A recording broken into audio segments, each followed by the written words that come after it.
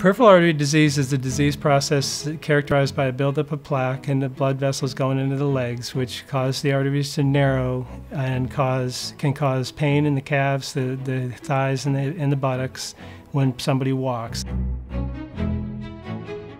Supervised exercise therapy is a walking program where we walk a person at an intensity that's high enough to create a change in the muscle. The muscle changes with repeated stimulus that improves the circulation, improves nutrients that go to the muscle.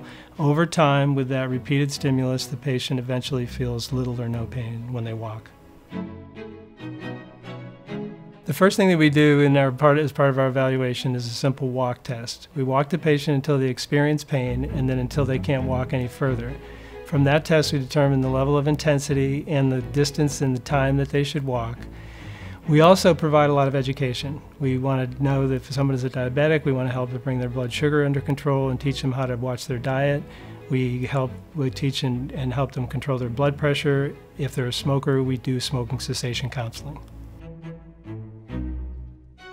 Supervised exercise therapy is a proven, non-invasive means for improving circulation in the legs, increasing the distance that a patient can walk, reducing the chances of them getting some of the complications that are common to peripheral artery disease, and improving their quality of life.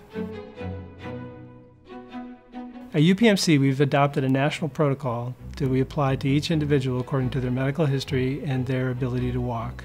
We use that protocol to get the greatest benefit that the patient can get who has peripheral artery disease.